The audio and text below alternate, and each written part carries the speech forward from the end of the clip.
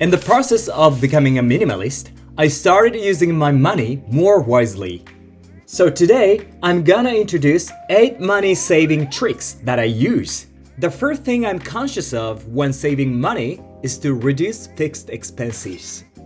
Because you can save a lot of money in a year if you pay a small amount of rent fee, phone bills, and other monthly expenses. This is my monthly fixed cost: rent fee, utility costs, internet, national health insurance, national pension, car tax, car insurance, phone bill, Google Play, Netflix, Audible, Adobe, Epidemic Sound, groceries, and total. The average cost of living alone is said to be around $1,000 a month in Japan. So in this situation, I think it's quite reasonable. Let's see how I was able to make it cheaper.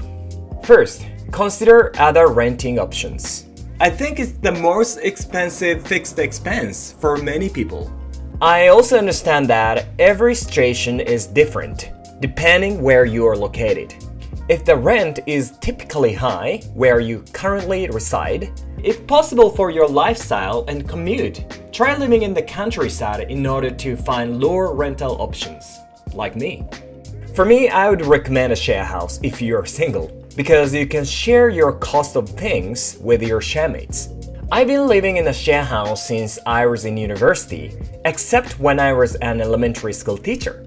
Most of the share houses in Japan are operated by companies. The good thing is that basically all utilities and internet are included. So you can not only save on rent, but you'll be able to save on other expenses. Actually, I only pay about $168 for rent, utilities, and internet each month. Second, be conscious when using utilities. Like I said earlier, my rent includes utilities, so luckily I was able to save money that way. However, I try not to use them as much as possible. For example, there are some things I try to do to save energy even when not typically charged for utilities. For example, try not to use a lot of electricity during the day. Turn off the unused lights day and night. Don't use a hair dryer. Don't use a vacuum cleaner. Use a hot water bottle instead of a heater when going to bed. I just put it in my sleeping bag like this. For your information, Japanese houses are usually really cold in winter because they don't have any central heating system like in Europe. Look how cold it is in the morning. Anyway, that's what I've recently done as a habit. What are some things you do to save energy in your houses? Third, research cell phone plans. If I currently held a contract with one of Japanese 3 major carriers, it would cost about $54 a month on average. I used to use it. However, when I heard about the MVNO SIM card, I immediately switched to it. Now I only spend around $877 a month on my cell phone bill. It's quite cheap, isn't it? Over the course of a year, I'll have saved nearly $700. It's really so great! Fourth, use fewer subscription services. I actually used to have a lot of subscription services in the past, such as Netflix, Amazon Prime, Hulu, Adobe, ExpressVPN, and so on. They're affordable for a month, but I thought it would add up a lot if I had to keep paying for them for the rest of my life. Now I only use Netflix, Audible, and Adobe. Even though Audible is quite expensive, I still think it's worth using because it saves a lot of your time. Fifth, be creative with your workouts. When I lived in Tokyo, I used to go to the gym. I paid $40 a month. It was worth it at the beginning because I was able to use all the equipment. However, I became busy during that time, so it's not like I could go there every day like before. Plus, there is a lot of great workout content on YouTube that you can check out. So I decided to quit the gym and start creating my own workout routine. Now I live in the countryside, so it's not easy to access a gym anyway. So if you can create your own workout routine, you can stay home and save money. From now on, I'm gonna talk about ways to save money besides fixed costs. Sixth, use fewer consumable goods. Similar to fixed cost, consumables also become a burden on the household budget. So I try not to use many consumable items. For example, I don't use shampoo. Hair felt a little oily at first when I stopped using shampoo, but other than that, it was perfectly fine. Another example is that I try not to use dish soap when washing my plates. So I use an item called a biwako fukin, which is a cloth made in Japan with the exact purpose of not using dish soap. Of course, if it's oily, I sometimes use dish soap, but I try not to use it a lot. Finally, as you all know, I don't use laundry detergent. It depends on the person, but I calculated that I spend about 10,000 yen, about $80 a year on laundry detergent. It's affordable, but I want to be able to save that money. When I gave up using laundry detergent, I wanted to figure out a different way to wash my clothes. Then I found out about the magnesium washing method. It's really easy. All you have to do is get magnesium and put them into small laundry bags.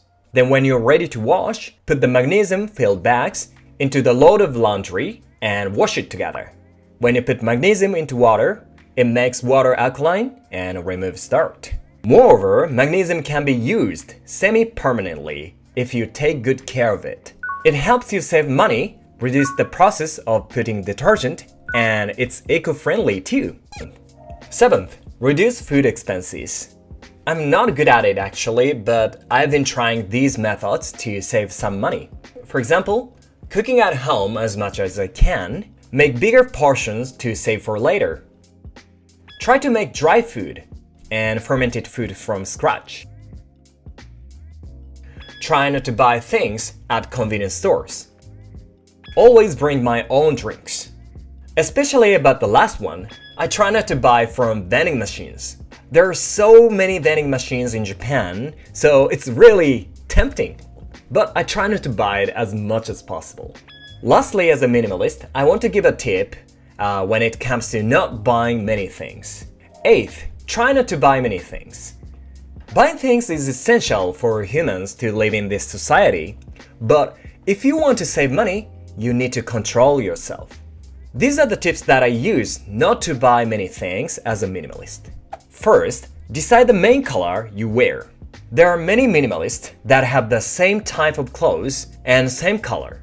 They can save money because they don't buy a lot of clothes. However, I don't like this style because it's kind of boring. For me, I have a variety of clothes, but not too random.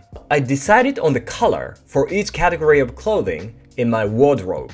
For example, I always have blue or black pants, a red jacket, a black socks, and red underwear. Once you decide, try to follow this rule so you don't buy other colors or clothes, which prevents you from buying a lot of random clothes. Second, only buy things that spark joy. This means that you should only buy what you're passionate and excited about. Try not to buy things because they are on sale, limited editions, or new products. Third, one in, one out rule. This is a simple method of throwing away one item after buying it. If you have this rule, you are able to avoid impulse purchases because you have to throw away a lot of what you have if you buy on impulse. Fourth, try to repair things. As a minimalist, I try to repair things even if they break, so you don't need to buy new things constantly. For example, this year, I repair not only cups, but also a paper lamp and shoes. And then, I save some money by doing that.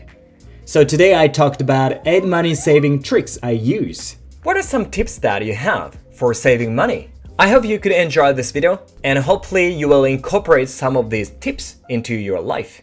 Okay, so stay safe, have fun, and thank you for watching as usual. I hope to see you in the next video. Bye bye!